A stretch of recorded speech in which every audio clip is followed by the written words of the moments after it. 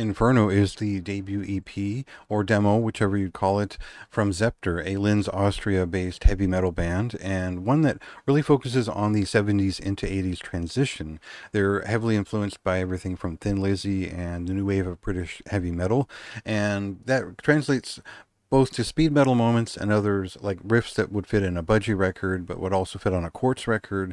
While their influences are, they kind of range from heavy psychedelic rock through cult bands like Virtue and modern bands like Century. They're aiming for a kind of a throwback heavy metal style, but they have a lot of energy to give out. These are guys that came from garage rock bands and groups that give a lot of energy, and so this record can't help but bump into speed metal along the way because they do pick up the pace and they're not willing to be fully naive and slow way down.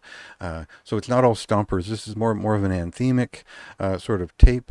And we'll cut to a clip here just to get a sense of what it sounds like, and then I'll kind of explain why this was a cool thing for me.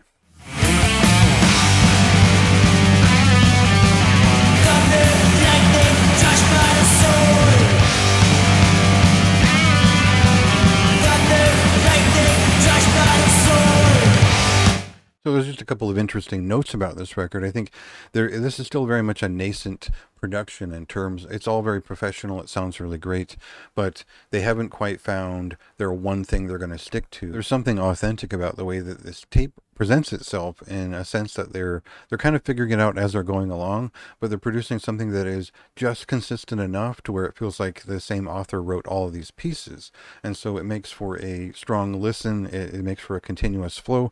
There's some moments that feel more modern than others, and I might have said the same thing about like a Tokyo Blade record, where it sounds like it should have been come out in 1981, but it still has that spirit in it in 1984, and that's kind of what this feels like. It's like they're a little bit late to the party, but they still remember how to be great. And when the Thin Lizzy type guitar stuff shows up, it kind of reminds you that you're in that era, but there might be a little bit of heavier riffs that were more 84 rather than 81, and I liked that. If you're interested in that kind of minutia, there's also some Priest influence on here, and you'll get it when you're in there, and every song is catchy enough to where you'll remember those moments.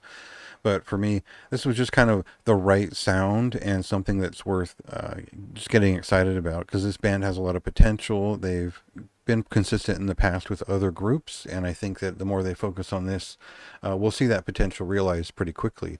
So for me, that's like kind of an early endorsement, because I think this band is worth listening to already, and they could only get better from here if they keep producing songs of this caliber that have that knack for something that's a little bit catchy, a little bit inspired and inspiring in its listen. So check it out for yourself. It released on the 8th of August, and go ahead and read my review and see what I thought.